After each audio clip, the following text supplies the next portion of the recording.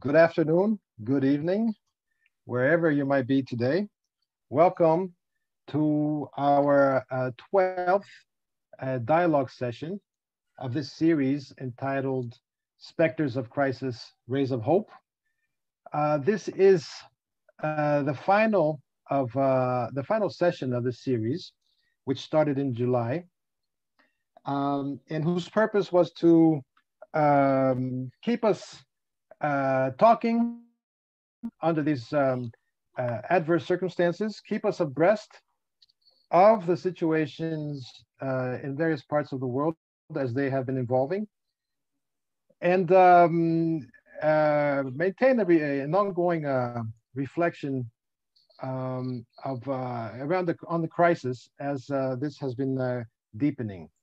Today's topic is on COVID-19 and insights from Agrarian South. It is a topic which intends to bring it all together in a certain sense, and also launch our research bulletin, which was part of our initiatives throughout these last 6 months. Beyond the dialogue series, we have had a research bulletin, which was launched in September. This is a monthly research bulletin. We will do a launch today. We have also had, along with the dialogue series and the research bulletin, a special section in our journal, Agrarian South, which will appear for the first time this month in December, and will continue as a special section throughout next year. So our Specters of Crisis, Rays of Hope initiative has been quite a robust effort on by various means to maintain a debate and a rigorous analysis of the pandemic crisis, of the economic crisis, and the whole range of other crises that have been deepening recently. So our key speaker today is Dr. Lino Some.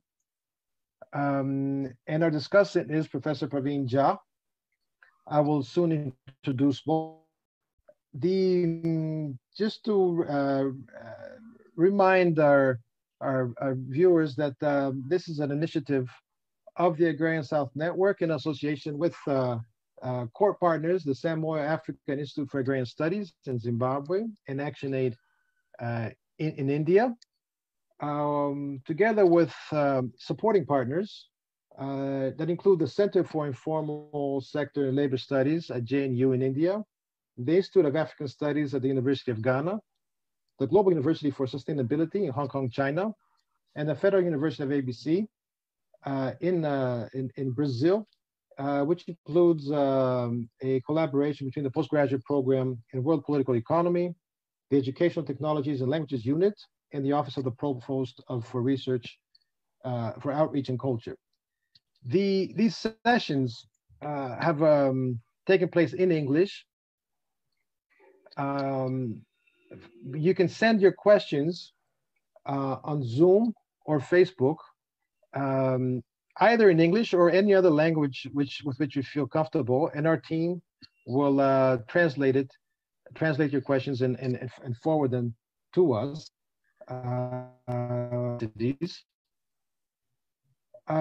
You can write your questions on the Zoom or the Facebook page. And these sessions are being recorded and are being translated in Portuguese and Spanish, and the full set of translated recordings will be released soon and will be made available on our websites. So without further ado, I will introduce Dr. Lino Some and Praveen Jha, and we will continue then with a launch of the research bulletin, and then Lin's own thoughts on where all this has taken us over the last few months. So Lino Some is Senior Research Fellow at the Makerere Institute for Social Research at Makerere University in Kampala, where she teaches politics and feminist political economy. She's the author, most recently, of Gender, Ethnicity, and Violence in Kenya's Transition to Democracy, and is co-editor of the forthcoming volume, Labor Questions in the Global South, together with Praveen Jha and Walter Chambati. She's an associate editor of Agrarian South, co-editor of the Journal of Contemporary African Studies, and serves on several boards, including CODESRIA, the Council for the Development of Social Science Research in Africa, and the International Association for Feminist Economics. She's a long-term member of our Agrarian South. Praveen Jha is Professor of Economics at the Center for Economic Studies and Planning, and also Adjunct Professor at the Center for Informal Sector and Labor Studies at Jawaharlal Nehru University in New Delhi. He has published widely on labor and agrarian relations, the economics of education and public finance. His most recent publications include the co-edited volume with Lynn on labor questions in the Global South. There's also, this will come out soon in 2021. There's also another co-edited volume which will come out next year as well on global agricultural value systems, co-edited as well with Walter Chambati, Frida Maswi, myself. There's also the Rethinking the Social Sciences with Sam Moyle, which we co-edited in 2020, and Reclaiming Africa, Scramble and Resistance in the 21st Century, which came out in 2019. So it's been a couple of very active years. And I will not go down the list of the years preceding this, but suffice it to say that Praveen Jha is indeed a pillar of South-South collaboration and of the setting of the research agenda on a global level. Without further ado, I will pass the microphone over to so that we can begin with the launch of the research bulletin. And I will ask also our team, our logistics team, Joseph, to soon put on the share the screen, share the research bulletin on the screen. So Lynn, it's up to you. Okay. Thank you, Paris, and thanks everyone who has taken time to join us for this launch. As Paris said, the research bulletin was one of a number of initiatives that the Agrarian South Network embarked on this year. Partly to understand what was happening in the world, and especially the Agrarian South during this pandemic period. And the bulletin itself, the aim of the bulletin itself was to bring together, at least it was envisioned as a forum that could bring together short, concise pieces of analysis that were both theoretical, analytical, many of them presented raw empirical data, and these insights would be from Africa, Asia, Latin America, and the Caribbean. So we have tried to maintain the continental balance over the, the first issue appeared in September. I think you see them on the screen. Then second issue was October, and the latest issue is November. And in each, we have tried to maintain the regional balance on account of gender, and so on. It's not always easy, but also in terms of, because of thematic coherence, it's not always easy, but we have managed. In this effort, I wasn't alone. I would like to acknowledge the very serious and very consistent work put in by my comrades in the editorial board, Manish Kumar, Damien Lobos, and Freedom Mazui, who I think are all here, or I hope are all here. And our hope is to continue this forum. It has found quite a bit of circulation.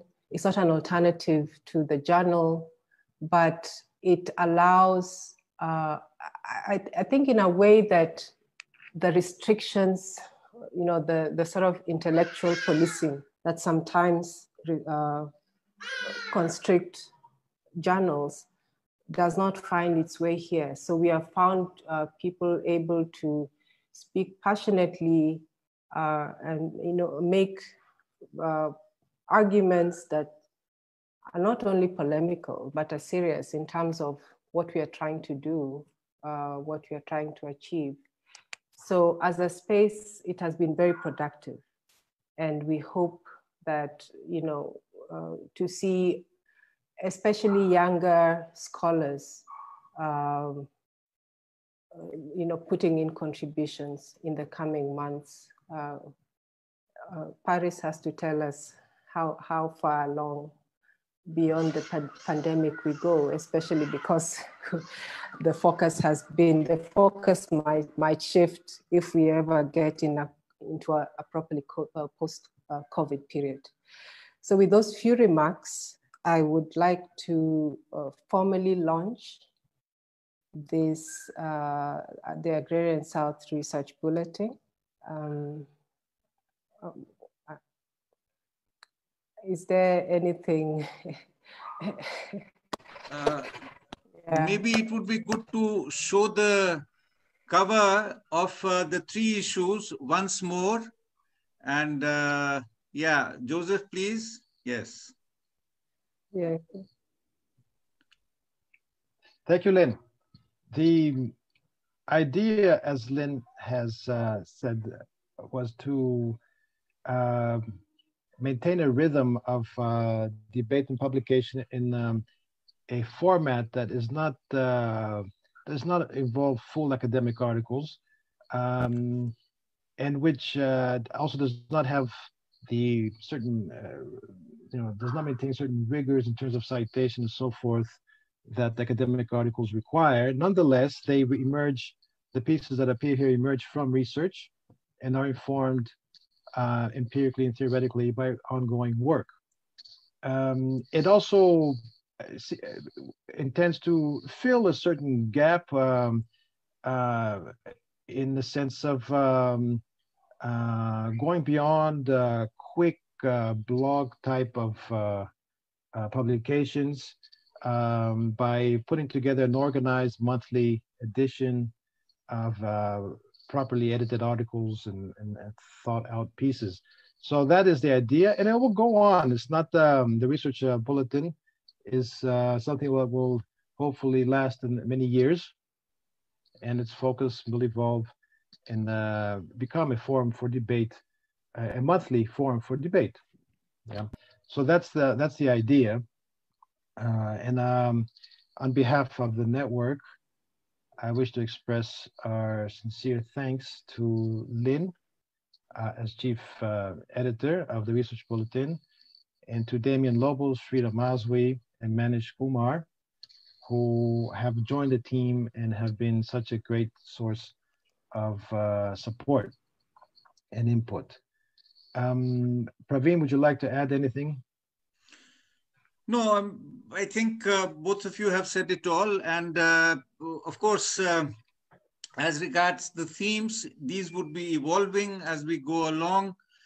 Our lives are not going to be easy in the foreseeable future. And, the challenges which are emanating and with no solutions anywhere in the sight, we can easily see a number of pressing issues which will keep hitting us from the point of view of progressive political economy and politics. So yes, hands are full, and we have in Lynn, as you said, a very, very competent, accomplished person to guide this initiative with the help of the three young comrades. And let's try and do justice to this initiative, which promises quite a lot. Thank you. Thank you. Thank you. Praveen. So Lynn, our session today is on COVID-19 and insights from in South. So I should state in advance that this is not necessarily on research that you yourself has conducted recently, although you will bring your own accumulated knowledge into this conversation. It is an overview also of the debates that have occurred in the research bulletin and in our network over these last 6 months. I say this because after Lynn's talk, we will open up for questions and answers, but this questions and answers session will not be directed to Lynn as such and her own research. And it's a session where we can raise all kinds of issues and make comments and analyses of our own. So Lynn, back to you. Okay, thank you, Paris. So what I'd like to focus on is just bring to the fore the major themes that in my view have emerged quite strongly in the three issues of the bulletin so far. And there were many, but I will focus on at least 4 main ones, and then think through some key lessons that we can draw in terms of our work and our activism and so on. So one, the first, which is also an issue of great interest to me in my own work, is the crisis of social reproduction. The crisis of social reproduction, as we now understand it, is endemic to capitalism and to a negligent neoliberal state, which continues to produce a huge surplus population. And COVID has intensified this crisis. And even those jobs that had fairly stable income streams were rendered precarious overnight.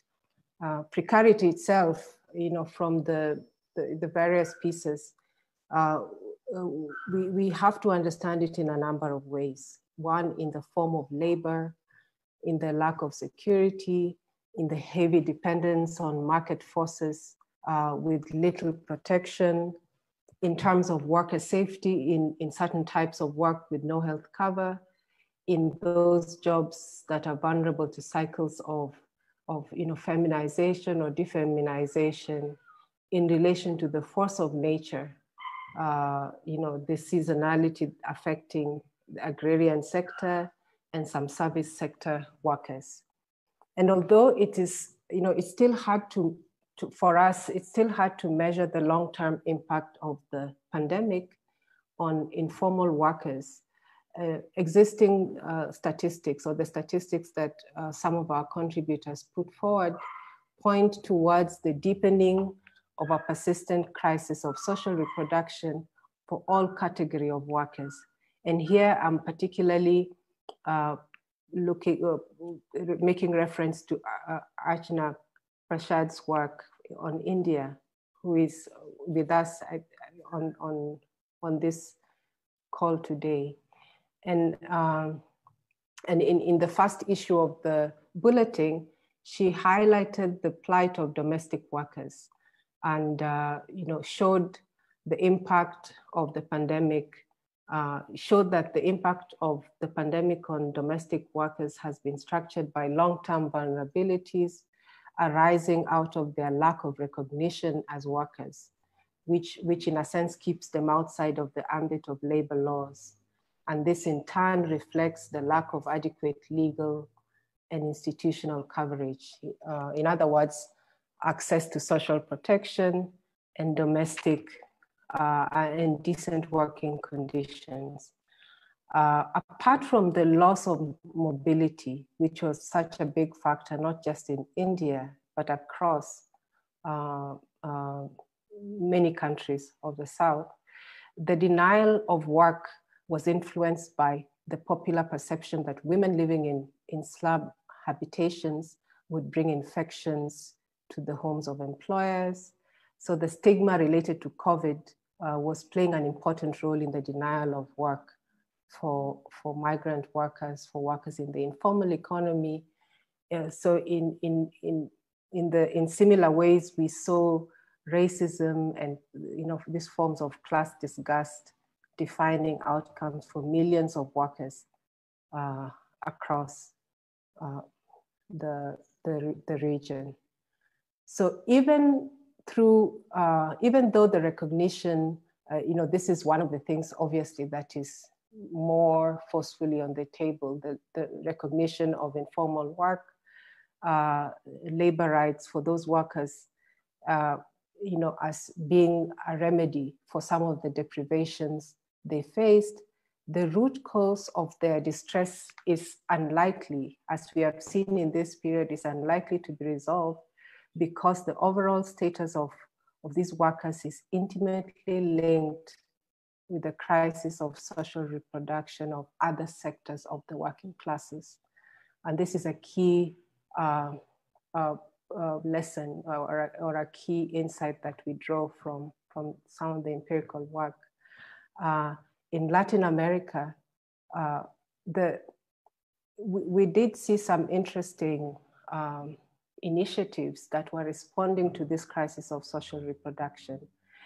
The recognition of this crisis of social reproduction took the form of mass organizing.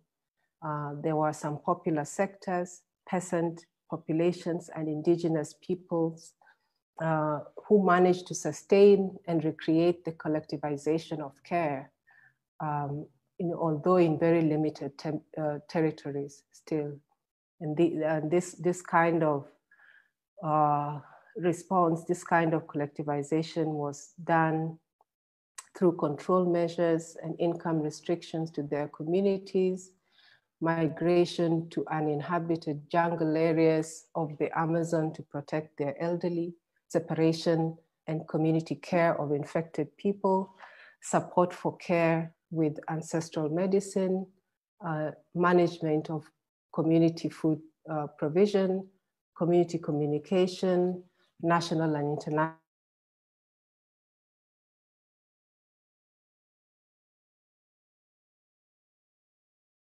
international communication going forward. The second major theme was around debt and the crisis of financialized capitalism, the crisis that COVID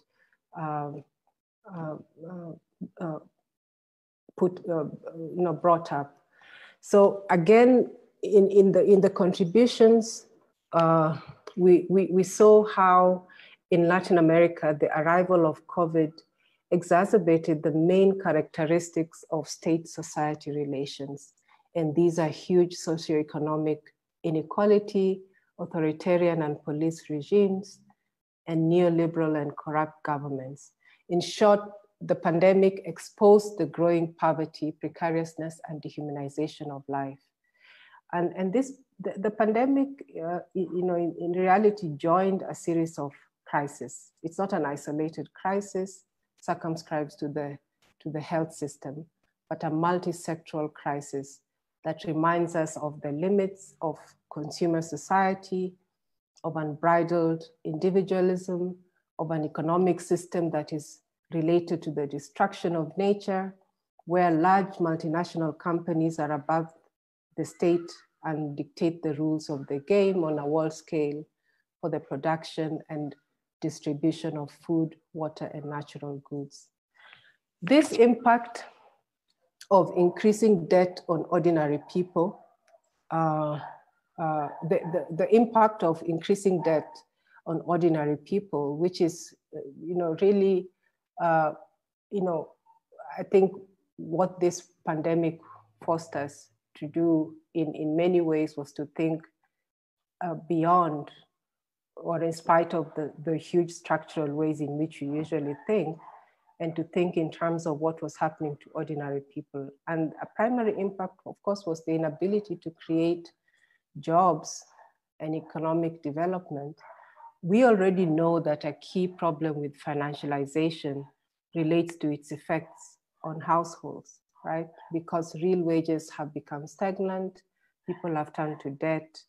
The financialization of everyday life means that people have to borrow in order to consume, and the public provision of health, education, housing is replaced by private provisioning of these public goods, and drawing goods into the financial system and trapping them into, rather drawing households into the financial system and trapping them in generational cycles of poverty.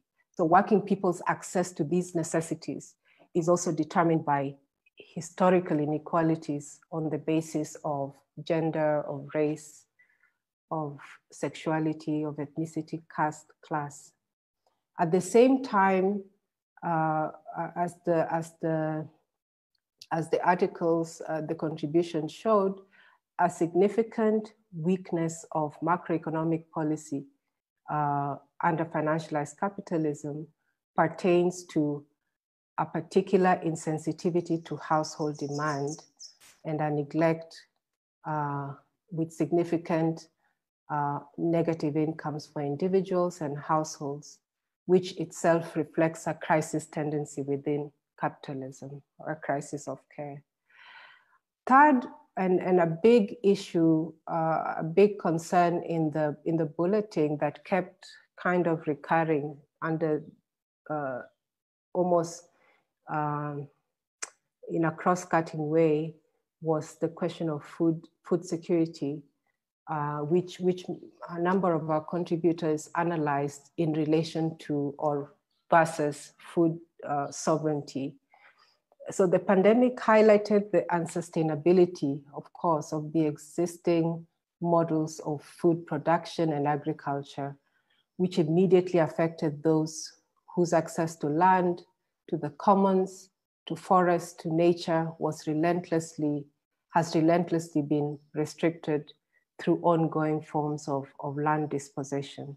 So, for example, as we learned from Paraguay, where nearly 30% of the 7 million inhabitants are poor, hunger and lack of access to food during lockdown had to be alleviated by the self-organization of the citizenry and the solidarity of social movements.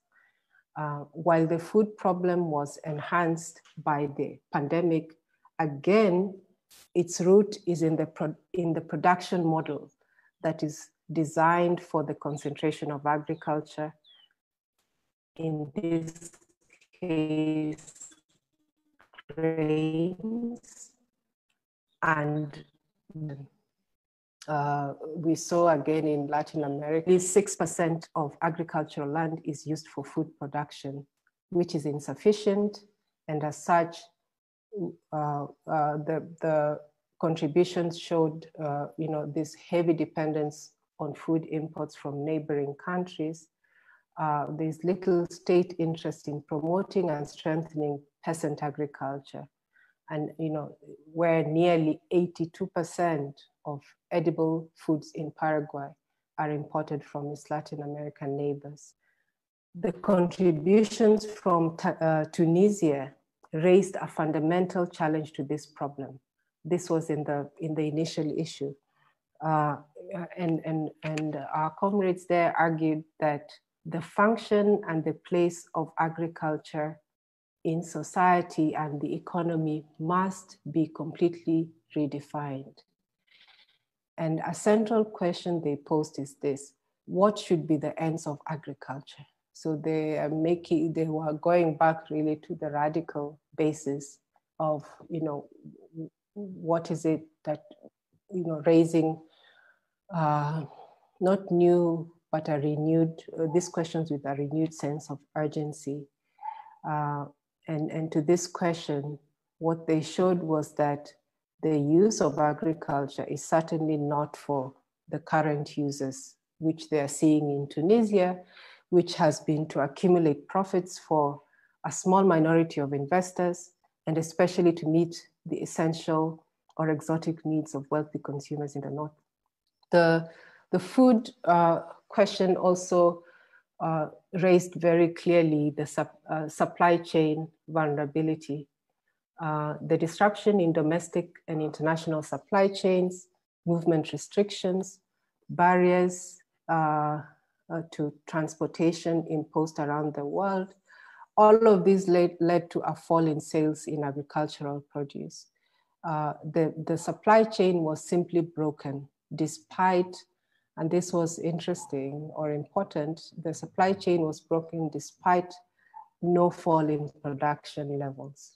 As case studies from India indicated, producer prices also fell, although interestingly, the fall in producer prices was inimical to poor farmers everywhere. This fall in prices did not necessarily translate into a fall in consumer prices. In fact, consumer prices, what we saw was consumer prices became more volatile, and for some commodities, including cereals in India, there was a growing divergence between the wholesale price index and the consumer price index, indicating either higher transaction costs or higher rents in the supply chains. And this similar trend was also observed in some countries in Latin America and in China. The prices of inputs had risen due to the reliance on imports for inputs in the South, which has also made them particularly vulnerable to changes in production and exports from the North, as well as exchange rate changes. Depreciations have also led to an increase in the cost of inputs in Latin America. So overall, the movement of prices has caused both a fall in agricultural incomes and an increase in the cost of food for people during this period.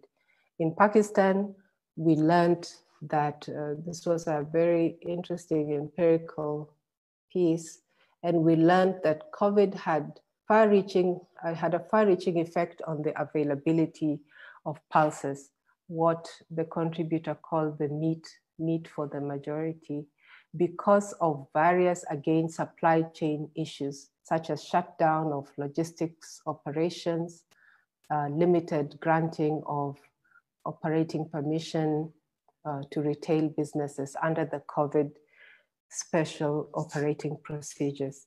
So overall, across the tri-continent, the problem of dependency was rendered stark during this period. Liberalization has made a number of developing countries reliant on exporting cash crops to northern countries for foreign exchange and livelihoods. On the other hand, some also rely on importing food for domestic consumption. So our dependence on foreign production and foreign markets increased vulnerability of developing countries to fluctuations, of course, in foreign markets and exchange rates. So, goes without saying that a global recession would have jeopardized food security and increased poverty. The last major thematic issue that the contributions dealt with was the question of social protection. This question returned to sharp focus during the pandemic, and the dilemma we sit with is the extent to which actually we can reasonably expect the neoliberal state that has long abdicated that responsibility to step in and relieve the populace. In this sense, I think the question of social protection becomes a political rather than only an economic gamble. Political because states had to respond because their legitimacy really depends on the kinds of responses And in the latest issue, Adeshina identified some contradictions of what he identifies as a segregated social policy at work in many African countries. In the context of neoliberal politics and policy regime, the approach to social assistance was couched in the language of the demonstrably deserving poor, extreme poverty, and safety net. This approach to social protection is built on the idea that the primary port of call for securing social protection is the market. As the market gave way during the pandemic and household reproductive capacities became overwhelmed, the state had to intervene. So the various contributions have looked at the nature and extent of these interventions.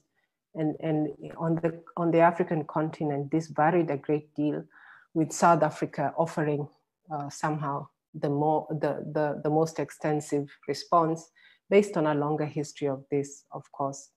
But everywhere, all across the continent, in fact, the tri-continent, we saw some kind of intervention to ease the pressure. And of course, the interventions were not done without significant pressure from a broad coalition of social movements and actors. And another contradiction in relation to social protection is the blindness of social policy to the informal sector. And this was really major, given that the informal sector constitutes up to 80% of the labor force in many of our countries.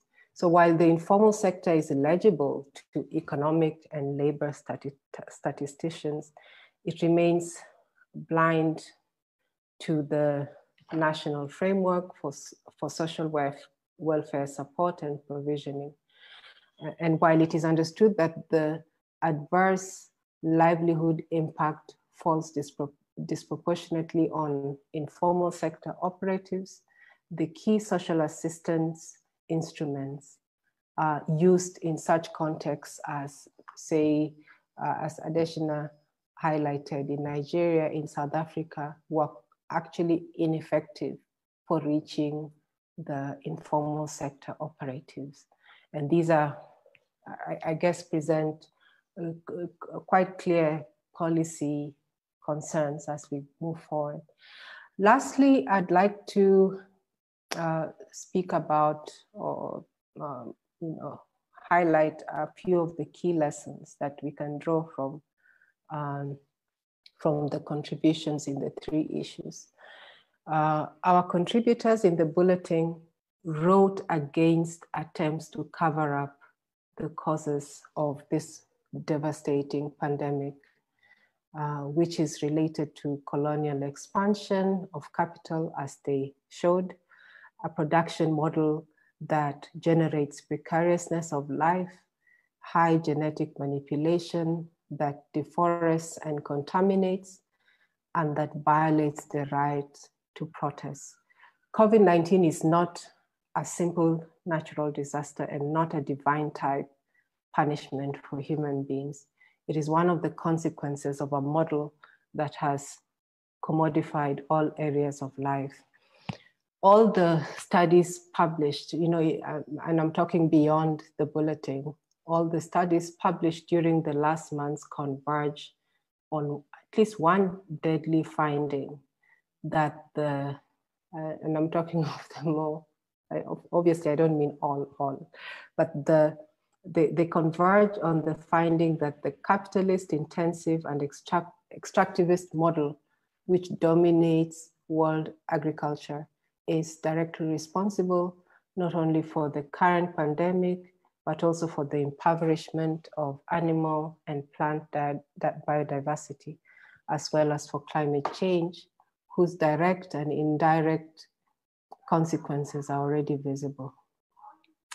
From our comrades in Tunisia, we learn that we can aim as a first step at the short-term creation of protective walls around the broad sector concerned with agriculture, with food, with natural resources and biodiversity, shielding it from the laws of the market against the mechanisms and standards of the world food systems, and of course, against a savage agribusiness model, which does not seem to know any other God than profit.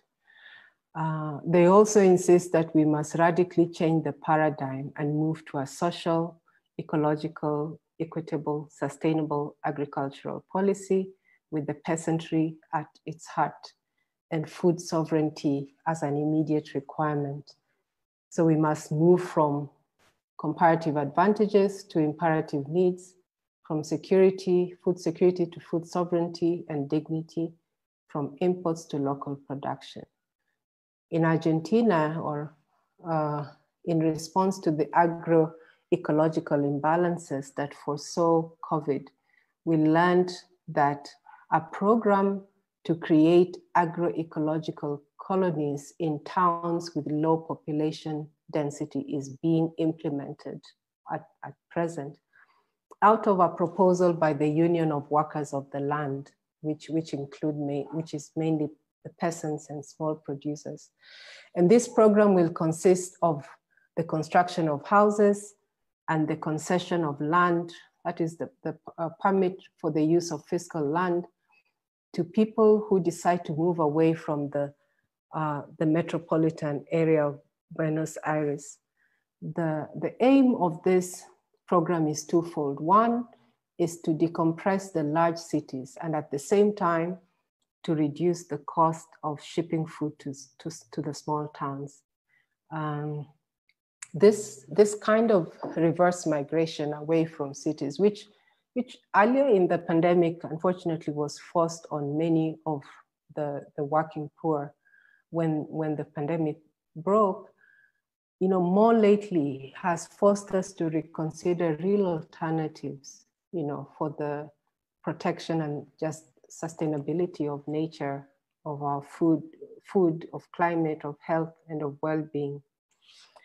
On the social reproduction crisis, COVID highlighted how important it is to make visible, to value, formalize, reorganize the distribution of labor between genders and between social and state spheres. As well, the case has been made for a publicly managed national social insurance scheme as being vital for the protection of jobs and livelihoods. I mean, this is not, might not be radical in its aims, but in countries where it could be implemented on a wider scale, we saw some relief, some kind of difference. And of course, this is antithetical to the existing neoliberal, segregated, market-centric approach to social policy. Lastly, social protests have not stopped during quarantine, during lockdown.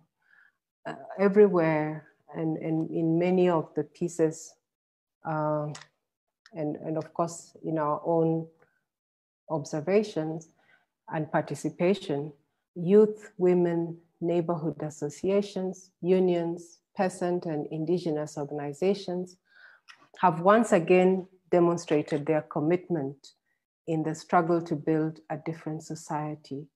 And these are the labors that we must continue to build on. Thank you.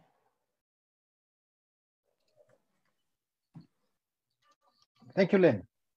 Thank you for that robust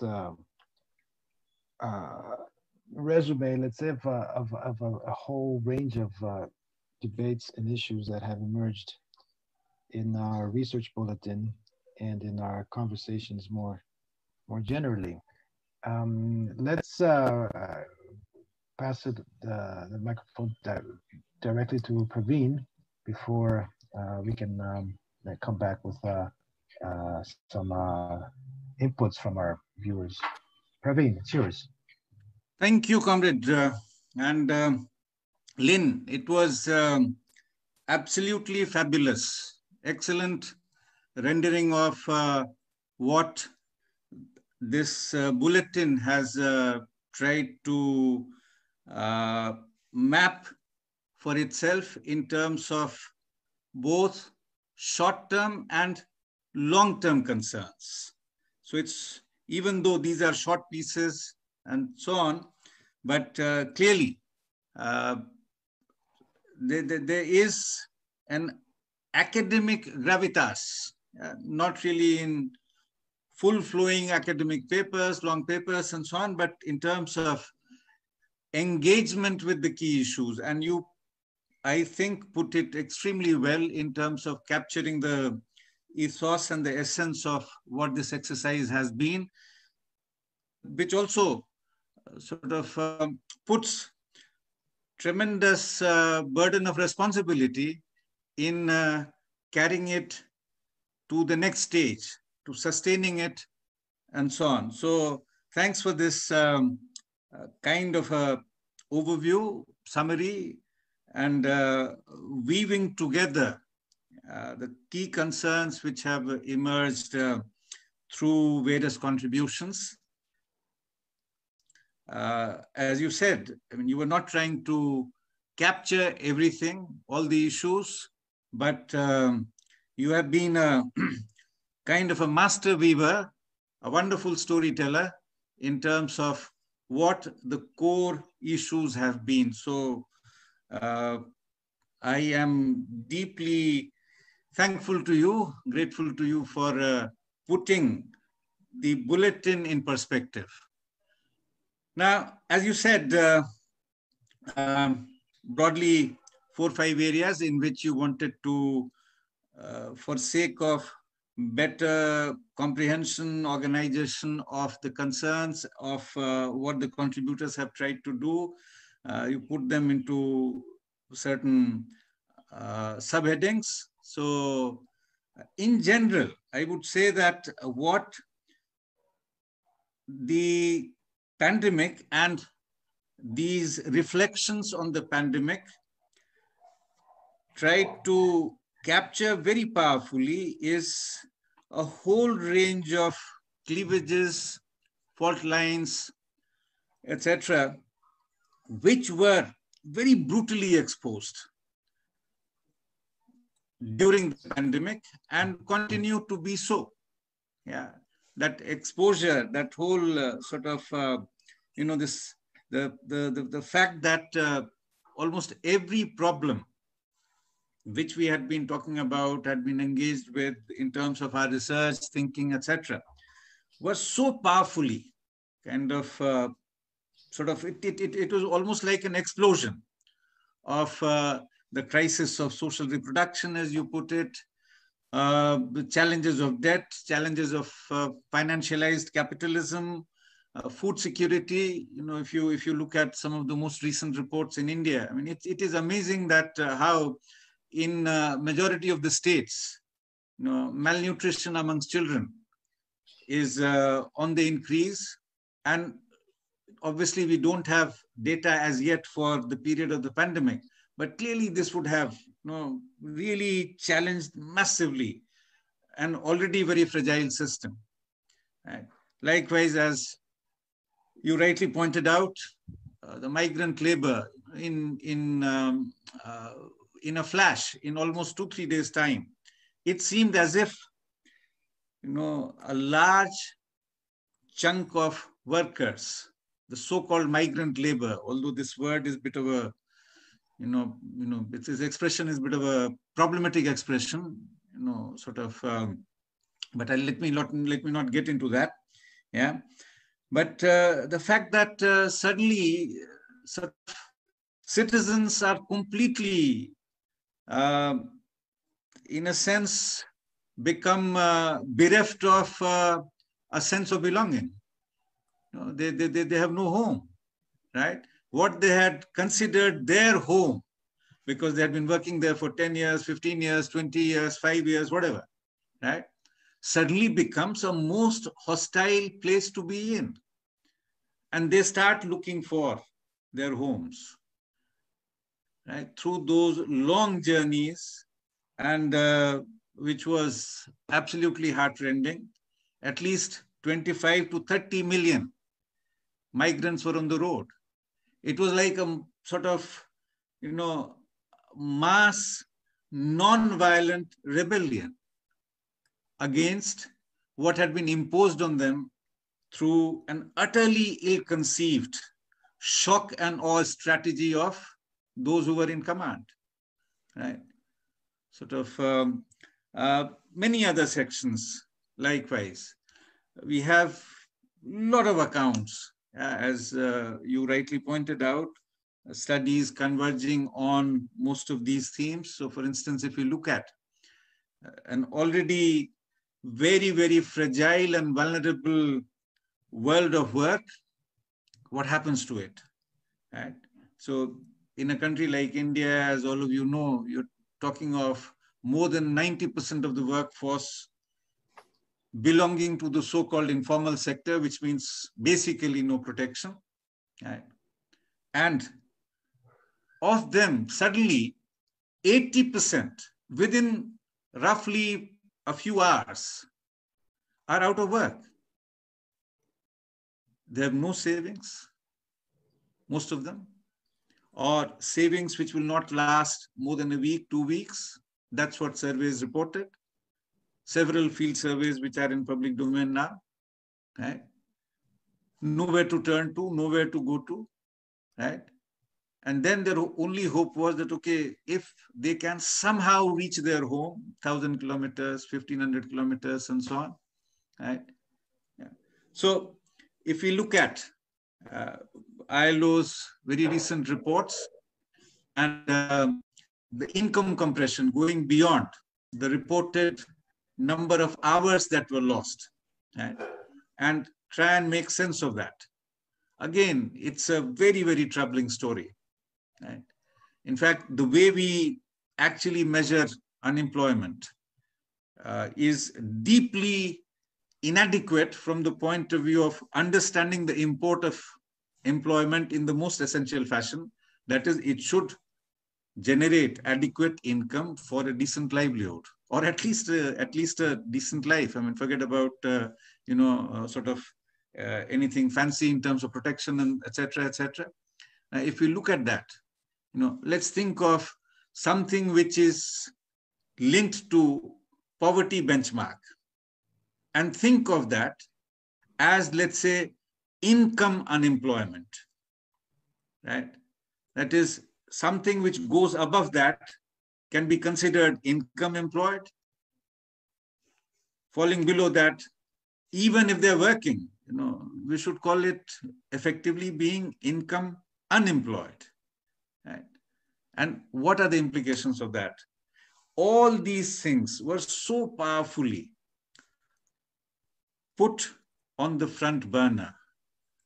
We were gasping for breath, trying to comprehend what was unfolding in front of our own eyes, right? And some of these, as you rightly noted, have been picked up in the bulletin very well. The food security, again, India is one of those countries which unfortunately has seen per capita food consumption going down. Unlike most other countries, almost every other country, where with positive income growth, GDP growth, both the direct and indirect consumption of cereals and other food items translates into higher calories, right?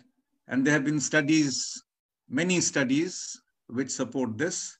India seems to be in a set of one, where very significant income growth over a period of almost 40 years.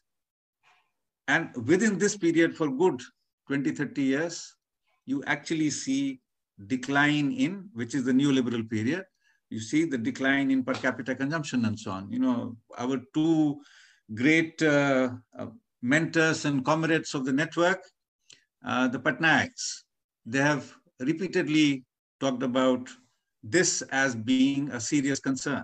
Right? That again hit disastrous levels as per the field reports that we have. There are no large-scale surveys which have been done. It is too short a period, 9 months or so, to get us good quality data on that. But there have been many surveys which tell you that there have been precipitous declines in food consumption. People have gone hungry, very significant number of them, 40%, 50%, 60%, according to different surveys and so on.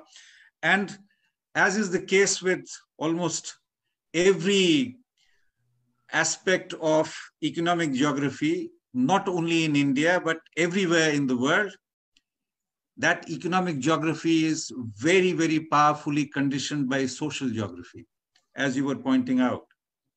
Issues of race, gender, ethnicity, and what have you. Right? It comes out very powerfully that, for instance, Dalits in India, Muslims in India, right? The disproportionate hunger that they have had to deal with, women in general amongst working people, right? Return to jobs. You know, Archana is here. She was associated with a research project in which they found how the payments were delayed or they didn't get it, you know, domestic workers and so on, and how they were very, very seriously impacted, etc. Right? Now, so different categories and the different concerns, each one of these that you highlighted, we find dealt with, at least in terms of raising these issues, quite well in the bulletin. And of course, the bulletin is supported by a huge amount of research which is being done around the globe, and you rightly drew our attention to that. Right? And then, as you said, the policy response. What has been the policy response? See, unfortunately, we are, you know, if you look at last 30, 40 years, you see, there was sort of a shamefaced neoliberalism for short periods. It was feeling somewhat guilty. Okay, no, this is, so then, no, suddenly you had this whole discourse on neoliberalism with the human face, globalization with the human face. Right? There were sort of short periods where we were talking about reluctant kind of neoliberalism in terms of the policy discourses and so on. Right? Today we have reached a point which I and Paris, in some of our conversations, in some of our written works, like to call brazen neoliberalism, you know, punitive neoliberalism. If you don't listen to us, we just grab your throat, squeeze it hard, and you are done with. And that really is the most, you know, in terms of policy responses, the most hurtful thing that we are witnessing in our parts of the world. That is the, you know, developing countries, the tricontinental sort of network that we are talking about. There are very few exceptions. Again, you rightly pointed out to South Africa and what it was trying to do and so on a little bit, right? But in general, you know, this is where we are.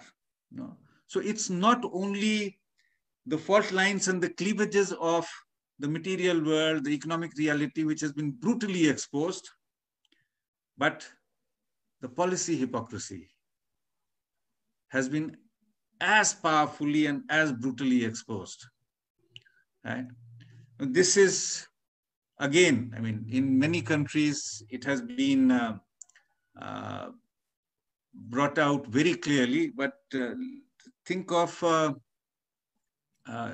again, India. I mean, I keep giving example of India, because we have been almost on a daily basis dealing with a completely atrocious state and its assaults, which are in the nature of, if there was a court anywhere in the world, and we hear of these, human sort of courts, etc., located somewhere in the Western world, where the crimes against humanity should be tried. Right? They pick up one particular case and highlight so much, which we should not be dismissive about. Any particular incident and any particular assault, whether it's an individual or a group of people, and then how that constitutes a kind of a humanitarian crime. Here we are talking about humanitarian crime on a mass scale. It's a humanitarian crime, not a humanitarian crisis. Putting it as humanitarian crisis is putting it mildly. It's a policy-driven, crime. Yeah. So the old adage, crisis is an opportunity, has been used with remarkable, ironic efficacy and achievement. So labor is suffering. Do away with all labor laws, whatever little you have. That is the opportunity for capital, right? Now, it's a most creative way of reinterpreting or using this adage, crisis as opportunity. Right? I mean, it's just amazing. Yeah. Laws are forced down the populace, yeah, large sections of, whether it is the farming community, the workers, and so on, yeah, or general laws which have implications for everyone, using this cloak of the pandemic, that we must stand together in this moment of crisis. Yeah, that is the only way forward. And you keep sort of assaulting the population with one act after the other act. Right? As I said, the labor courts and so on and so forth in India, which many comrades here, I'm sure, would be aware of details of these.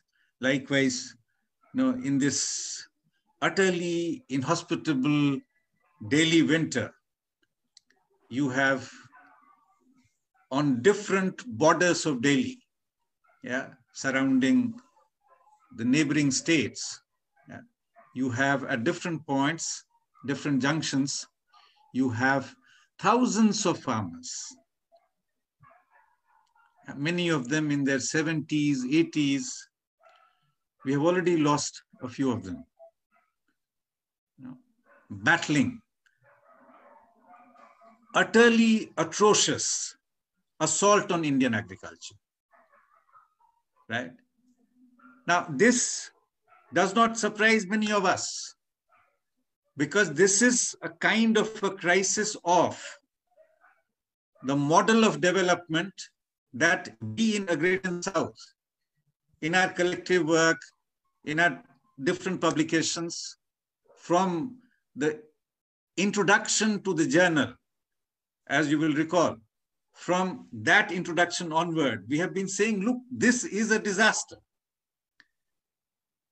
This way of dealing with agriculture or agrarian question and not really comprehending it in a frame, in a fuller frame, where it connects with everything. Gender, ecology, industrialization, and how do we see the balance between the different components and so on. Yeah. Now, this again has been brought in very, very powerful kind of sort of display, the contradictions of this model of development, which has been a kind of a global tragedy, right? And that, again, has been used by India's policymakers to not be even sensitive. Yeah, okay, let's listen to you. Let's listen to the questions that we have. But again, pushing for what I suggested earlier as a brazen, punitive neoliberalism, where everything which is property of the collective, of the society, is up for grabs. Yeah, not only assets, etc., built with the hard labor of our laboring people, working people, women and men over generations. Not only that, but the nature itself. What gives anyone right to become the owner of the soil? The only meaningful ownership can be that of the collective, of the society, where then you use it judiciously to make sure that you leave for the next generation more than what you got, more than what you can consume for yourself as regards these precious resources. Right? It's just the opposite of that we are witnessing in India. Right? So it is really very, very clear where the political masters are headed, by and large. Right? There may be variations in texts and subtexts across different countries, but the broad trajectory is very clear. And with that, let me come to the last point that you raised, which is that, yes, working people everywhere are trying to resist it. This again comes out powerfully in the pandemic. Right? In India, on 26th of November, which incidentally is our Constitution Day, if we have the most respected kind of, book that we can swear by, it is our Constitution. Right? If one wants to be a kind of a religious person, that should be the core of that religiosity. Yeah.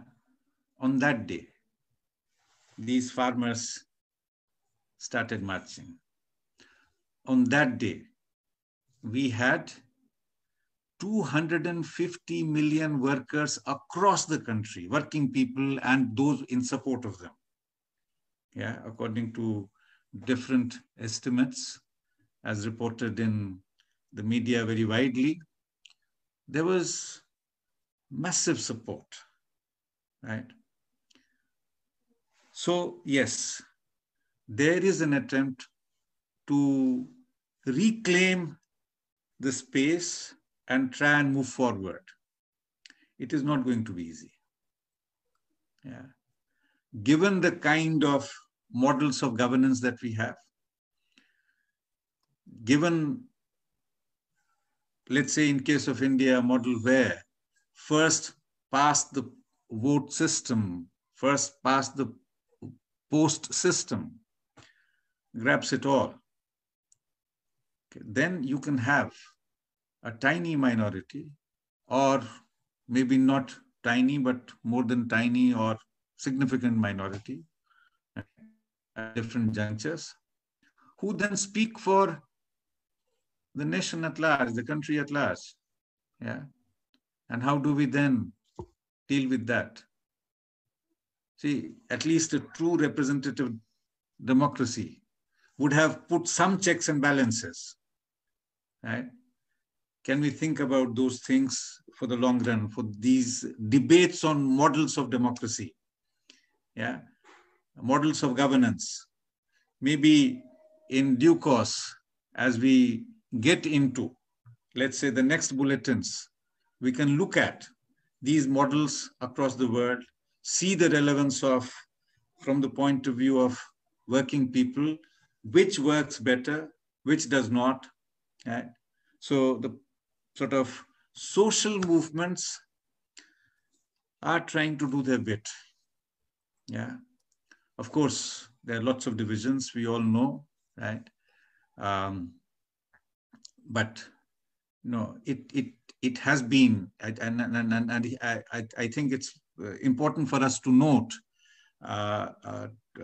to sort of not only to salute the resilience and the resistance of the people, but if there is any hope, it lies there, right?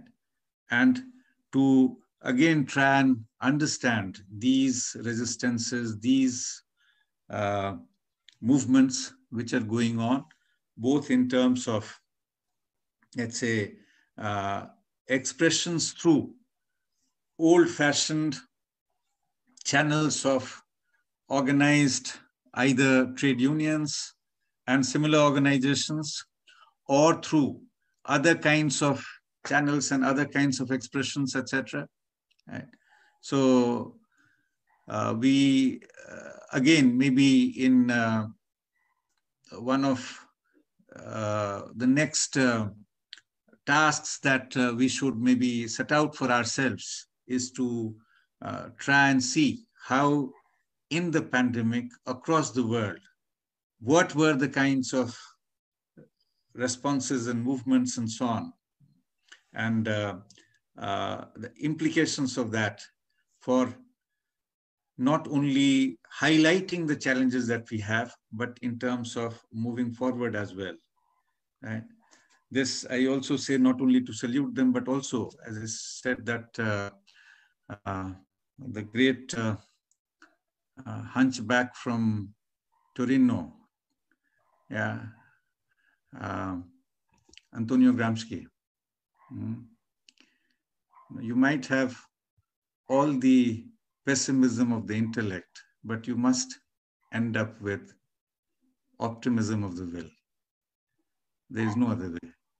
Thank you.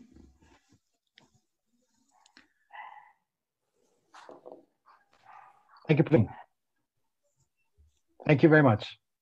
Thank you very much indeed to both of you for this broad canvas that you have put before us. We can open now for questions and comments from our audience and participants here. I have several questions of my own and comments to make, but let's see if anyone has anything to add here. We have a comment by Damien Lobos, who is one of the members of the editorial team of the Research Bulletin. Comrades, speaking with Praveen, final points, I would like to know what your readings are about relations of forces in the conjuncture. Working people who resist have shown to be very strong, but there's also a certain thematic and strategic disaggregation. With regard to the state here in Latin America, there's a certain hope and rebirth of progressives and the left, but in all cases, assuming that there is a situation of high pressure and limitations. Of course, this is one of the issues that comes out, especially in both of your comments, the social responses and the types of social responses we can expect or wish to see in the world, in the societies of the South in particular, given that they are societies which are inserted into the capitalist system in a very informal way. We are not talking about wage laborers that have proper incomes. It is a society whose majority on a world scale has a very problematic relationship with wage labor. It's a type of semi-proletarianized workforce, whether it's urban-based or rural-based, very informal, very periodic, very episodic relations with wages. And the types of organizations that emerge from this type of society are not the kinds that perhaps some might expect. it's not necessarily the trade unions that take the lead, but all kinds of organizations that Lynn pointed to, or Praveen pointed to, farmers movements, community organizations, in many places, religious organizations have come in, organizations that have their own organic roots, in one way or another, to this type of society. If I could add to Damien's comment about Latin America, it is certainly a disputed conjuncture. Yeah, there's all kinds of tendencies that are rising, both progressive and reactionary, and it remains an open question which way this is going. We were coming into, we had even before the pandemic, we had a situation of reactionary governments taking over, whether by elections or fraudulent elections, or by interventions of militaries, followed by mock elections, as in Bolivia, for example. But also in Brazil, we have had fraudulent elections, and in fact, interventions by military behind the scenes. This was the situation before the pandemic, and today there has been, for example, a return to elections in Bolivia. There has been a progressive result to elections in Venezuela. Yeah. We just have to wait and see how these things turn out in the coming months and years. But it is certainly a disputed conjuncture. At the same time, we have contradictions which seem to be maturing in the North, especially in the United States. There seems to be an escalation of contradictions which are which do not compare to what was going on earlier in the last few decades. There is certainly an impoverishment that has been ongoing, and that which today has taken on a political confrontation. And this has to be also taken into account as we move forward. Another aspect which needs to be, I believe, put on the table is the fact that beyond or on top of the precarious social situation in the countries of the South, there has also been a very aggressive militarized and sanctions policy that has been imposed on the regions and countries around the world. And the pandemic struck in a time when countries were in the vice grip of sanctions and bellicose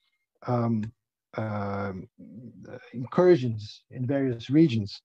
Venezuela is one of these situations. Zimbabwe is another, sanctions for over 20 years. Iran is another.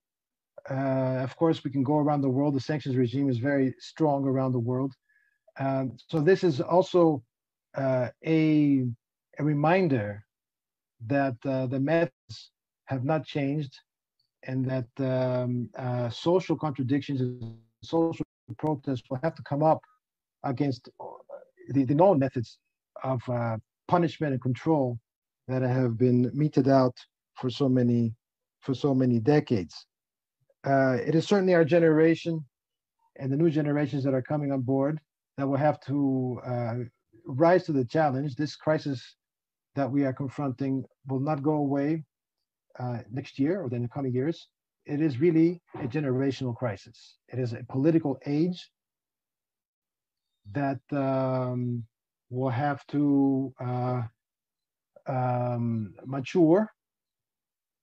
Yeah, it is a political age unlike any other, which will have its own political expressions, its own types of movements, its own type of politics, and whose issues, of course, Lynn has already brought to the fore in her discussion, the 4 points. There are actually more than 4 points, but the 4 points that were stated as such: the social reproduction crisis. So movements that are coming in this political age will have to really give priority and theorize and organize politically around this, the issue of social reproduction and the urgency of transformation of gender relations and relations between society and the state on issues of social reproduction. Of course, the question is a perennial issue that will have to be overcome in a very radical way. Food security, these are the issues that are also food sovereignty. These are issues that are entered into our political consciousness in ways which are unique in the 21st century. And social protection, of course. This is all urgent in the types of societies that have taken hold across the South. So all I can say, in addition to what has been said, is that our own efforts in this regard are to provide a platform, apart from our individualized involvements in our own countries and regions. As a collective enterprise, our objective is to provide a platform for this new political age. We have inaugurated this series on the crisis through online dialogues. We have our research bulletin, and this can evolve in many ways. It is the purpose to have a forum for organized monthly debate, and also our journal will take this forward. Let me see here if there's any further issues amongst our comrades who are participating. Would anyone like to add, subtract? Ricardo Jacobs. Ricardo J is allowed to talk. Ricardo.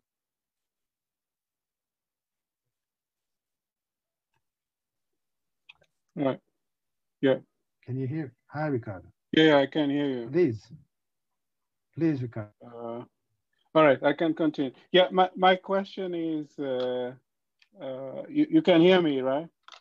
Yes. Yeah. Please, Ricardo. Yeah, thank you for this wonderful panel, and congratulations on the research bulletin. It's certainly a breath of fresh air in this current period. To bring out this type of work, particularly from the global South, and stamping its authority on the world. And I want to follow with this question on, and perhaps to both Lynn and Praveen, or it's a general question. Like I understand the concept of working people, or the different social forces that emerge from society. But in this period, we're also seeing that the role of labor, wage labor at the point of production, that if there is a national strike or general strike, that it is consequential. So I want to ask about, how do you see, who are the social agents in this period that perhaps would put pressure on the role of wage labor? I understand there is all, and how do the unemployed and the employed sort of link up in this sphere as part of this new wave of struggle? And then I also want to see, how do you see the limits of these type of protest movements? Paris sort of touched on some of it. My second question is, we've also seen the complete militarization of containing the pandemic in countries like South Africa, Nigeria, where the police and the military, the army, was sort of unleashed to sort of contain the pandemic. And the question is, how do you see the role of the sort of militarization or the containment of this massive explosion of surplus population of informal workers post the pandemic? And just then the care economy to Lynn, are we seeing ways in which people are reverting to sort of mutual aid, that type of form of survival within this period, and particularly the role of women in this current wave of struggle in particular? I mean, in Africa and also in the global South more generally. Thank you. Thank you, Ricardo. We also have a hand up by Issa. Comrade Issa, please, the floor is yours. Okay. Thank you very much, Lynn and Praveen, for raising very fundamental issues. If the 2008 prime mortgage crisis in the US exposed partly the financialization of capitalism, this pandemic, as both of you point out, really has exposed all along the spectrum the full gamut of neoliberalism. And I think Lynn has summarized extremely well of how the built-in crisis of capitalism that we've always been talking about, although we could not foresee how this crisis would manifest itself until this pandemic, how the pandemic has exposed the fundamental crisis of capitalism and financial capitalism, as well as its new phase neoliberalism. I would like to elaborate a bit on the last point that Praveen was making. And I think we need to explore that much more, that besides the crisis of neoliberal capitalism, I think it is also exposing in a kind of dramatic fashion the crisis of liberal democracy, the models of governance that we are used to fall back on, the whole liberal democracy by which many of our liberals and left have been swearing actually. And that we have seen really exposed, and particularly in the case of India. One of the issues of Agrarian South on Samir Amin. Samir Amin often talked about fraudulent democracy. And he argued that fraudulent democracy leads to fascism. Now, that was a general point. But it seems to me now that has really come right in front of our eyes, particularly with what is happening in India. What Praveen has described as a massive crime against humanity, that has been the response of a government that has come to power through liberal democracy. So it really exposes this model of governance that we are used to and we talk about often. And I'm thinking of how our intellectuals, even somewhat progressive intellectuals in Africa, fall back more or less like a knee-jerk reaction to liberal democracy. While in Africa, there's been uneven response. Ricardo has pointed out militarization in Nigeria, in South Africa and elsewhere. But in other countries as well, although there are uneven responses, depending on the intensity of the pandemic. But we're already seeing all over the place proto-fascist reactions in terms of political governance. Now, where does that leave us?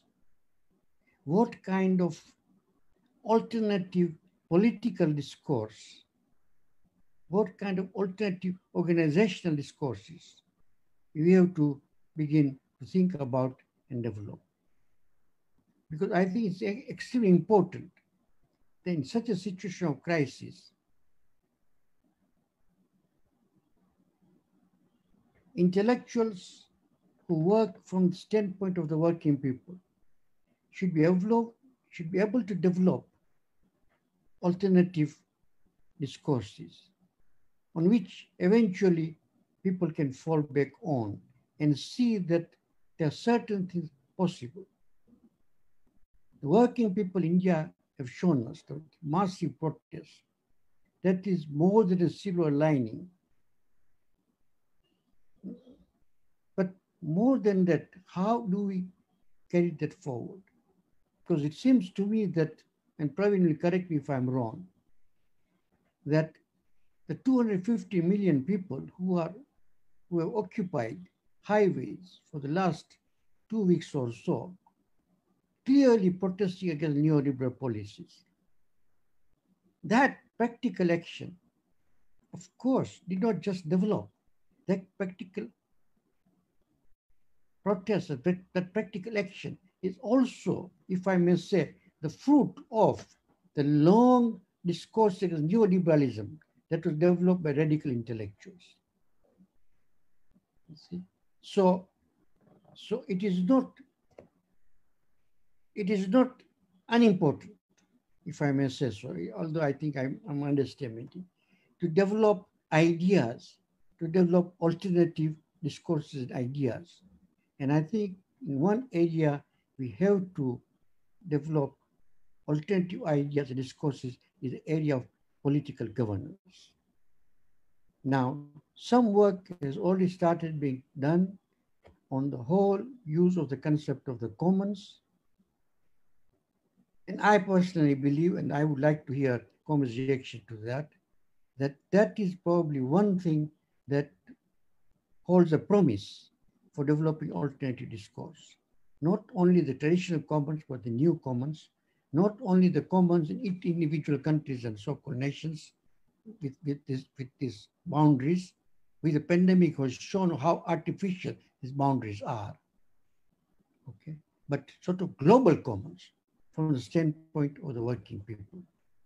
And how, on the basis of global commons, we can work towards building solidarities across borders. That's the short comment I wanted to make. Thank you. Thank you, Isa. There is one other comment and question that came in through the chat, if I may read this out, and then we can go back to Lynn and Praveen. This is from Sudeep Shrestha from Nepal, if I'm not mistaken. Congratulations for the release of the bulletin. This is directed to Praveen.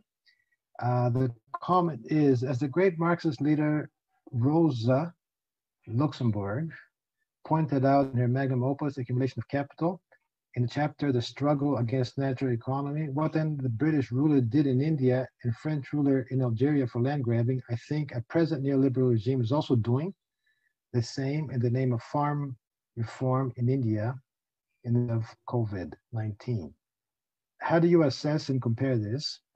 And most ironic for us Nepalese, that here sugarcane farmers are in the streets in Kathmandu, the different parts of the country, demanding the payment of the sugarcane of previous years. Here, the so-called left government has become vehicle of neoliberal policy. Farmers in India and Nepal, along with other people, are in stress. How do you see the outcome of this quote-unquote humanitarian crime caused by neoliberal policy? So there you go, the comparison between Nepal and in India on the farmers' protests. So let's go back to Lynn, and also Archana has raised, but let's come back to, we still have time.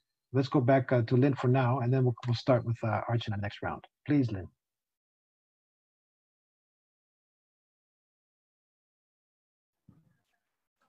Thank you for all of your comments. I mean, I think they all converge around this sense of desperation, in a sense, that we have out of this period and what needs to be done.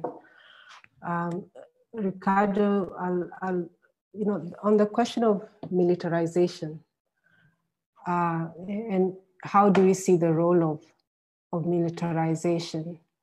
I think, you know, my own sense is to look at it in relation to the question, the very significant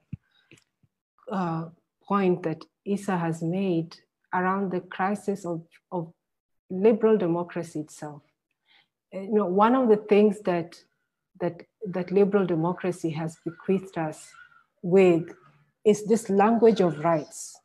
It's a very kind of, it's a language of rights that is bereft of context, is bereft of history, is bereft of politics.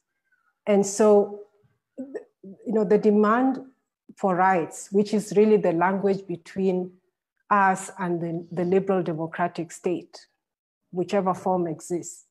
The demand for right places on the one side the individual, not the collective.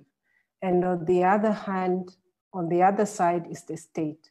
So we are not, you know, I don't think we are any longer speaking about collectives against the state. We are talking about the individual against the state. That is who the state doesn't recognize as, you know, the granting of rights, whether it's in the constitution or conventions or whatever, are granted on this basis.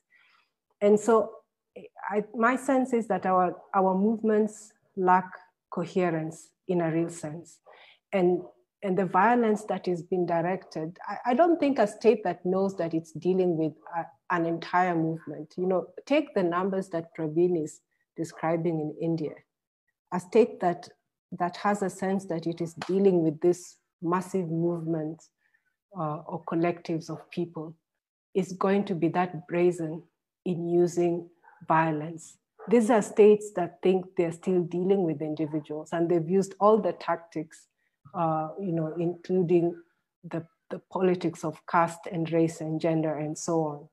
So I would put it back to this, you know, alongside our struggles, our agrarian struggles. And I think as Praveen pointed out, and as Issa is saying, we have to deal very seriously with this question of democracy and how it is that it is playing out in our context.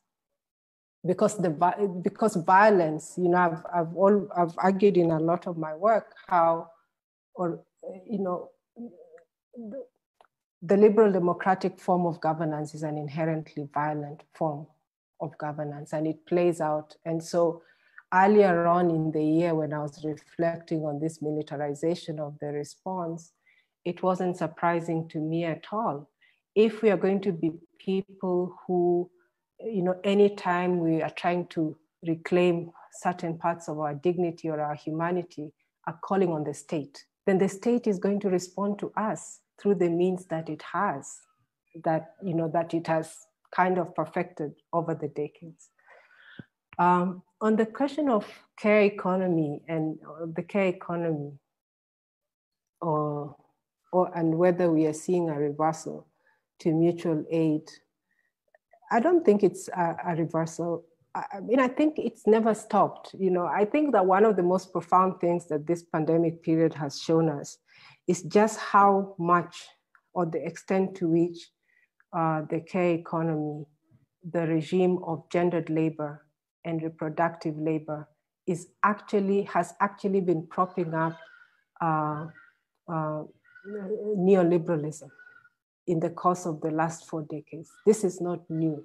What it did was that it just brought it to the surface because of the intensity, you know, with the collapse of the market. We were essentially having a conversation between the state and the household for the first time, a very direct line between the state and the household. And I think that there's something there that we can build on and that we can continue to expose. But it's certainly not a reversal. This role has really been the foundation of this regime of capitalism. Thank you, Lynn. Praveen. Yes, comrade, and very insightful observations, remarks, elaboration. Comrade Isa, for instance, uh, sort of was drawing our attention to some of the most pressing issues, which tangentially I referred to, and how do we take it in terms of our work in the bulletin, in the journal, and in our collective efforts through our political work as well as academic work to sort of next level. And I completely agree with Isa as regards his emphasis on both the things. The whole question of commons, how do we envision that? We know that there has been this discourse off and on, sort of sometimes quite prominent, sometimes it has receded into the background and so on. But for a very long time, certainly in the history of classical Marxist political economy, of which Isa is one of the finest exponents. So, this is something which we need to bring back on the absolutely front burner. And, for instance, all these deals that, if you look at last 30, 40 years, even in the time of neoliberalism, we keep talking of all kinds of protocols, Kyoto Protocol and Paris Protocol and so on, which is basically what? A lip service to the idea of these global commons, but effectively just going against it. Yeah. So how do we reclaim these discourses? Yeah, I mean, there is a lot of work which is happening, but then in terms of politics, etc. So I think what Comrade Isa has drawn our attention to is indeed one of the most profound challenges that we need to deal with here and now. I mean, these things cannot be sort of put on the margin of discourses. And likewise, the whole question of, again, late great Samir Amin and his sort of investigations of forms of democracy and fraudulent democracy leading to fascism. And, we are staring at something which many of us who actually before 2014 were worried about it, but even amongst progressives, there was a very large chunk which did not see it coming. The kind of regime that we are confronting today, right? Its intensity, its sort of, venality, its etc., sort of. So yes, to explore these things and then look at what kind of efforts, etc., which are required. And yes, the numbers that are in the different media as regards those who are resisting, protesting, and so on. The numbers are impressive, sure enough. Yeah. A couple of days ago, I mean, India has about 700 districts, which are sort of units of, lower level units of administration and so on. Roughly in half of these districts, there have been protests, right? District headquarters, there have been protests and so on. The real challenges, where will the coherence come from? Right?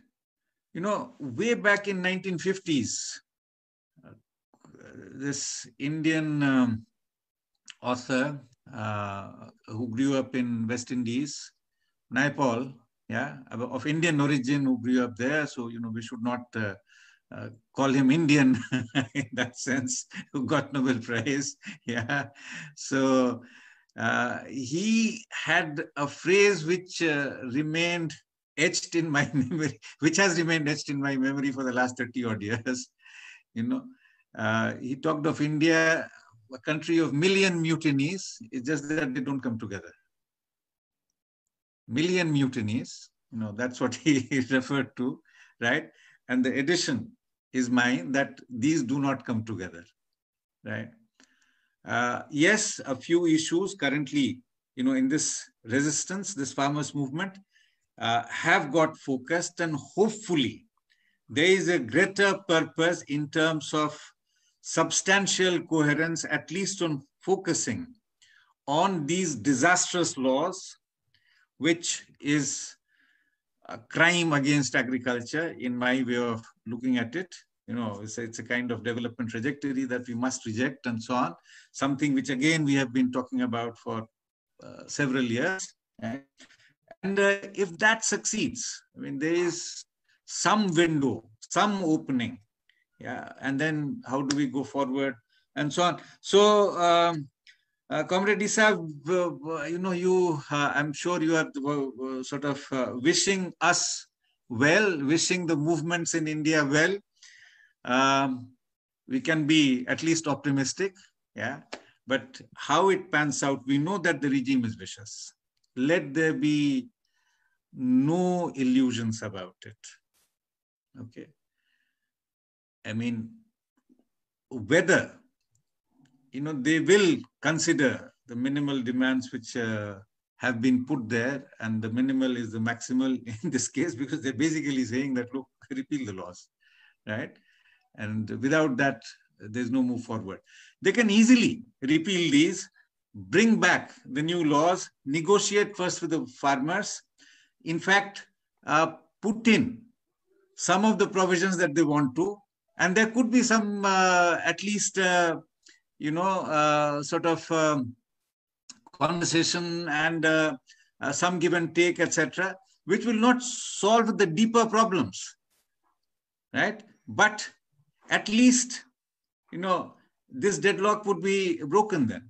I think that's the situation as regards the farmers' resistance, in particular, as regards vis-a-vis workers. In spite of very huge numbers, there is not even a recognition of the concerns that they have been, putting up valiantly and for several years now. And there have been, a series of these pretty substantive protests in terms of numbers on the labor situation. But last 6 years or so, there is not an iota of even, recognizing what could be a point for discussion and discourse. And with the, in fact, the only forum in which these discussions used to be held, Indian Labour Conference, that has been done away with, where you had the workers, the employers, the state, and so on. That has been simply been done away with. Not officially, but, no meetings are convened, right?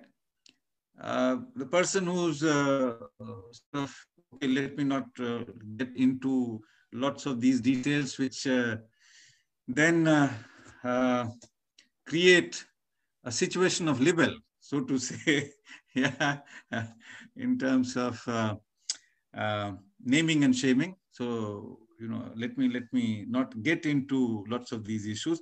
But yes, indeed, the issues which Professor Shivji has drawn our attention to, I think we need to do a lot more work on. Likewise, coming to, sort of the concerns and the questions and responses, Ricardo, Sudeep was a student of ours at Jawaharlal Nehru University and is an activist in Kathmandu, and also, very engaged, progressive academic and activist. So Sudeep, of course, as you know, you talked of the great Rosa Luxemburg and how she had analyzed a particular conjuncture and situation and so on. Yes, these things keep playing and replaying in history, no, Sudeep? Yeah, this is something which we know that, there are bouts of accelerated primitive accumulation, right, at different junctures, different points, and so on. So yes, indeed, that is very much on display. And in fact, you see, this whole business of how the left becomes an ally of neoliberalism, that was Tony Blair, that was our SPD in Germany, and so on and so forth.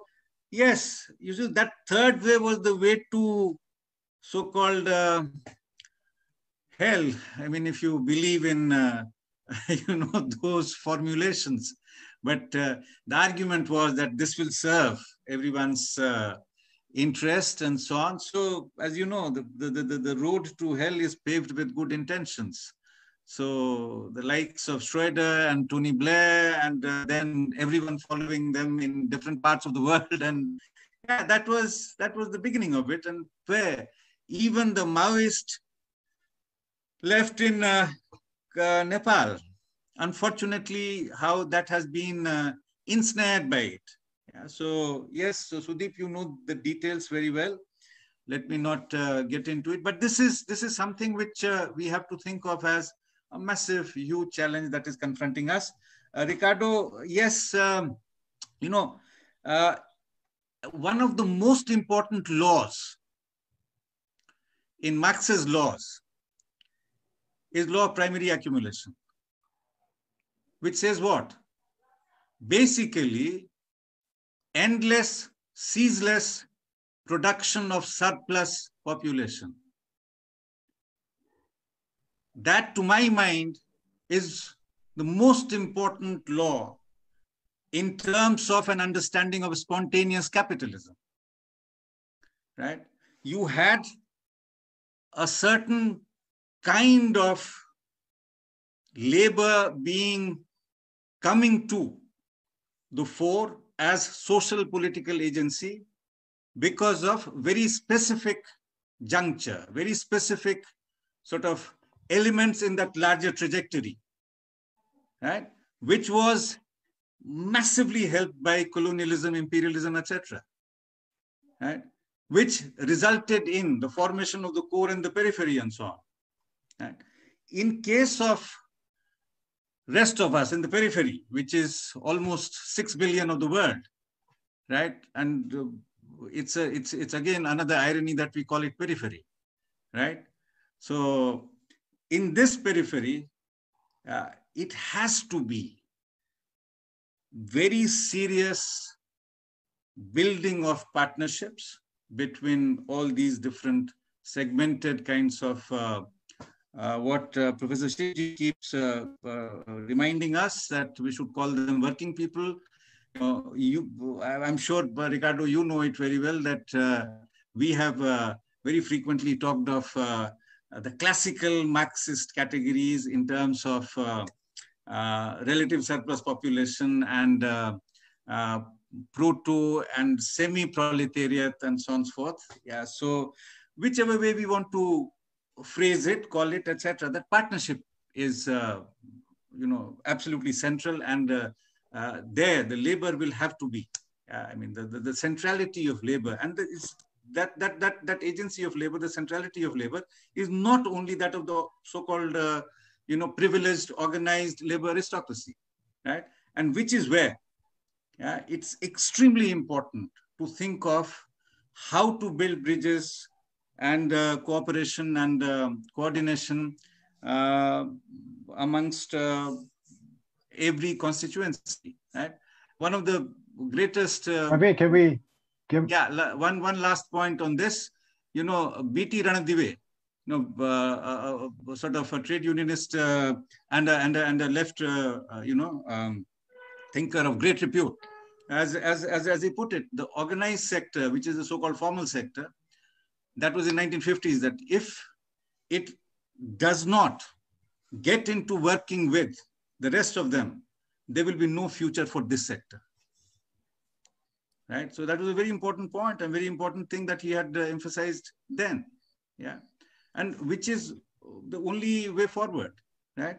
So in terms of, so Damian and Ricardo, this production and of surplus people, etc., will go on endlessly, right?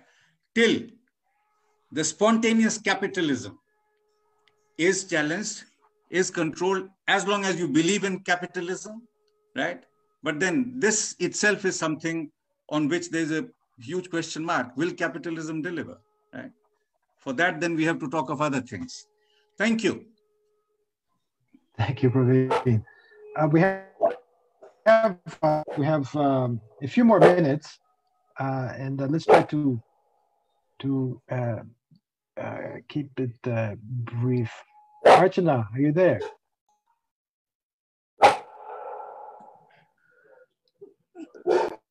So, actually, I just wanted to, I mean, there's been a lot of talk about resistance and the farmers' issues and all this. I just want to sort of say that I think we should be a bit careful about how we look at this conjecture in the farmers' movement, because the farmers' movement is, as Isa and Praveen also said, it's been going on for some time. But I think the movement today is a little different from what happened maybe even 2 years ago with the Long March and things like that. See, if you go to the different borders where the farmers are sitting, there are a couple of interesting points to note. If you go to the most famous and the most jammed border, which is the Singhu border, actually the farmers over there, they have all their supplies. They're also getting help, but they have all their own supplies also. And they are really actually not the most underprivileged farmers who are sitting there. But if you go to the Tikri border, from what I could make out at least, there are farmers who are coming in cycles, in rotation, and trying to help each other through this thing. The short point that I'm trying to make is that for the first time within the farmers' movement, we are seeing a massive alliance between all segments of the farmers and the agricultural workers, because the current laws, which were in the pipeline for some time now, have now openly made a direct attack on the livelihood of the big farmers also, which is not the case with the workers' movement right now. The workers' movement, of course, all the workers are in a bad shape. It's a deep crisis and all, but the contradictions between the workers are actually deepening, according to me, rather than resolving themselves. So obviously the movement will have to come up with something, as Praveen said, better in order to make that unity. But I don't think that unity can be on labor laws, because anyway, 90% of the people were outside the scope of the labor laws. So that's one thing. And as far as care work is concerned, Lynn also made the point, but I feel that, at least from what I can observe, in fact, instead of mutual aid, what is happening is that the privatization of care work is becoming even more exclusive and extreme, and the fragmentation that is coming about is really great from all this work from home business. You know, people are not in touch with each other, they can't see each other, they can't organize with each other. Even as students and people who used to organize, or teachers who used to organize, the pandemic has actually put the challenge of organizing up front very, very starkly. And I think that while we have to think of the forms of organization and communication, I think also, you know, I mean, theory comes out of practice. So if you don't change your practice, your theory will also not change much.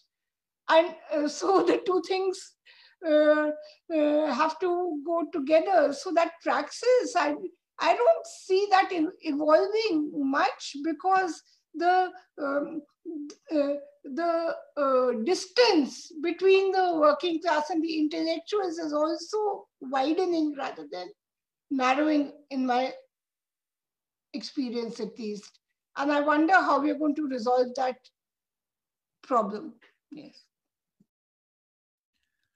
Paris, I think we should Thank you, certainly Archana. draw in Damien and Manish and Freedom as part of this bulletin team, if they have any remark to make. Yeah, before we close. Manish, yeah. Damien, and Freedom, would you like to turn on your cameras? Are you? They deserve our congratulations and Long for doing a very sort of credible work. Yes. Yeah. So, if they have anything fantastic to say, please. Work. Yeah. Okay. Nothing much to say, but just to thank the Agrarian South Network, our editor, for the work which he has been doing in steering the whole editorial team, pushing this whole work, and we hope to continue doing well. We continue to learn from the various pieces which come from all the 3 continents. So thank you very much for cooperation. Damien. Yes, the same thing. It was a very, very important experience, and it was a great discussion and a great space with the comrades. And well, hopefully we keep on going with this. Thank you very much. Yes, of course. And Manish.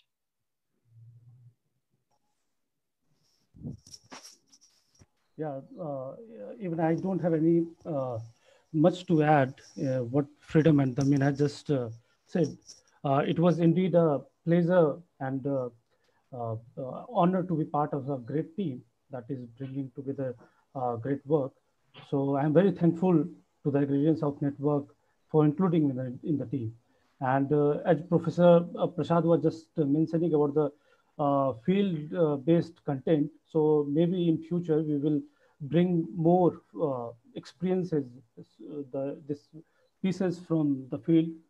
And very soon we are coming with, from India. There will be a piece on the current agrarian, this farmers protest, and that we will include. So I hope we will keep it up, and we will try to improve in future as well. Of course, thank you very much to the 3 of you and to Lynn for spearheading this initiative. We hope that they will continue to grow and become a location of profound debate and systematic debate over the long term. Thanks also to Praveen for rounding off all these debates and giving your own insight into these pressing issues. We have much work ahead. As I mentioned in the beginning, this is the last online dialogue session. Anyway, the series is coming to an end online. We will have to assess this experience and see how to proceed next year. But as I also mentioned, the Spectres of Crisis, Rays of Hope series as a whole includes the research bulletin, which will continue, and also the special section in our journal, which will start this month with a number of articles, and it will continue into next year. As far as next year is concerned, we will make some decisions in the coming weeks, but just to you that we have our summer school that will be held in a month's time. It will be an adapted version online with just a few sessions, of course, during the last week of January. And this will include, in fact, on Monday, the 25th of January, we'll kick off with a celebration of our journal, Agrarian South, which will be celebrating the 10 years since its founding in first issues that came out in 2012. We've actually finished now the whole decade. Some 30 issues have come out, 10 volumes. And this celebration will take the form of a conversation whose contours will be defined very soon. There will also be the Sam Moyle Memorial Lecture, the fourth Sam Moyle Memorial Lecture on Tuesday, the 26th. This will be given by Dr. Michael Witter from the University of West Indies in Jamaica. And then we'll have the sessions of the summer school on that Wednesday, Friday of that last week of January. After that, we will be in constant touch via social media to let you know what the ongoing plan is that will go forward. I should, for participating, for tuning this debate. I could not have done this without you. We have all gone through this collective learning experience, which is our method.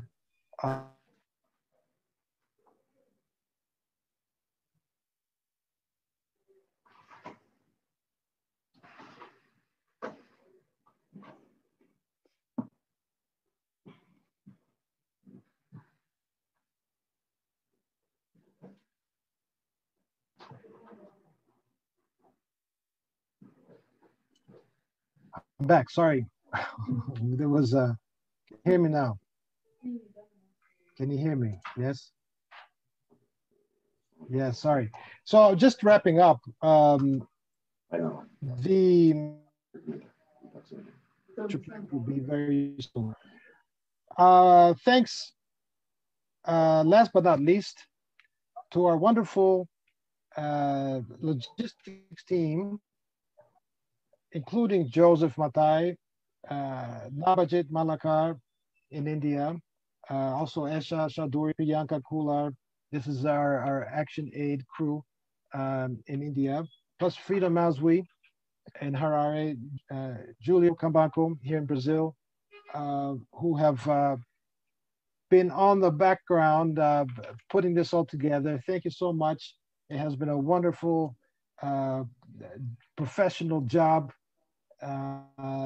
week in and week out, that you have undertaken here and made this possible. Thanks also. We'll be back next year with a lively schedule. Unless there's anything else from Lynn and from Praveen. Do you have anything else to add, Praveen? Lynn? No, we thank all the participants as well who have been with us all through in the Zoom meeting and on Facebook. And we look forward to their inputs on how do we take it forward to the next stage and so on for our different activities. So in due course, please do remain engaged with us and keep guiding us, keep giving us your inputs. We really appreciate that. Thank you. And thank you to the chief organizer, which is Paris.